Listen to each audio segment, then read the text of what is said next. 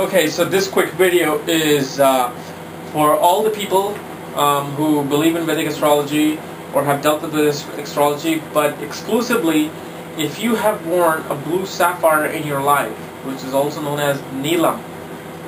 It's a blue stone. Obviously you know what I'm talking about. If you have worn this stone, if you are wearing this stone, let me know what results you received from the stones. Or if any.